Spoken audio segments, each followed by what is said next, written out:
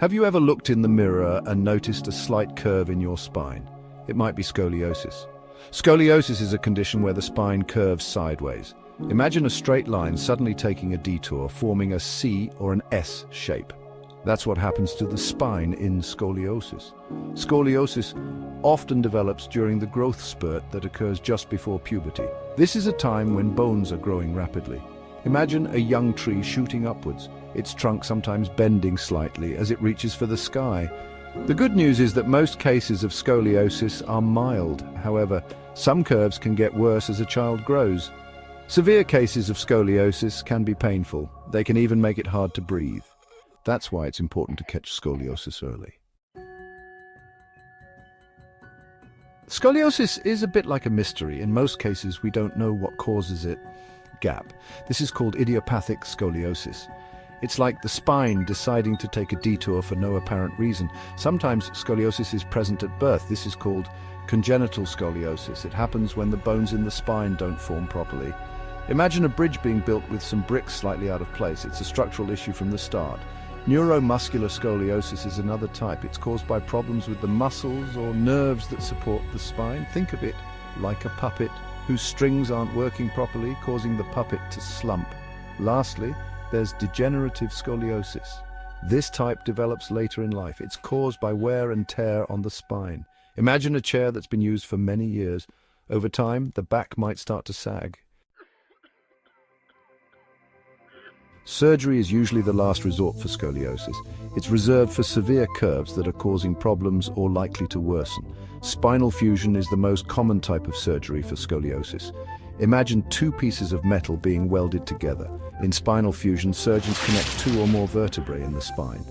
This straightens the curve and prevents it from getting worse. Rods, hooks, screws, or wires are used to hold the spine in place until the bones fuse together.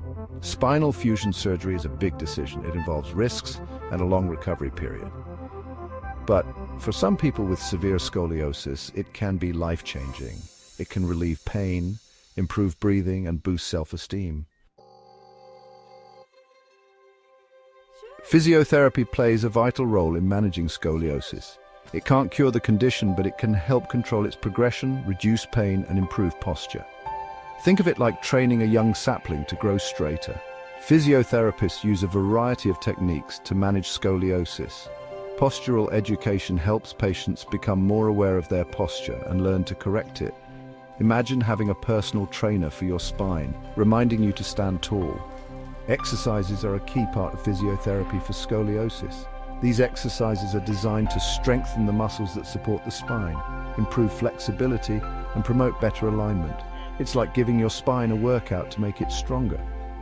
The Schroth method is a specialized exercise program for scoliosis. It involves specific breathing techniques and exercises tailored to the individual's curve pattern. It's like a customized workout routine for your spine. Manual therapy, such as massage and mobilization, can help relieve muscle tension and improve spinal mobility. It's like giving your spine a relaxing massage to ease any tightness. Bracing is another option for some patients with scoliosis. Braces are worn to help prevent curves from worsening. Think of it like a support beam for a building, providing extra support. Living with scoliosis can be challenging, but it doesn't have to rule your life. Recovery from surgery can take several months. During this time, it's important to follow your doctor's instructions, attend physiotherapy, and gradually increase your activity levels. While we can't always prevent scoliosis, there are things we can do to promote good spinal health. Maintaining a healthy weight, exercising regularly, and practicing good posture can all help.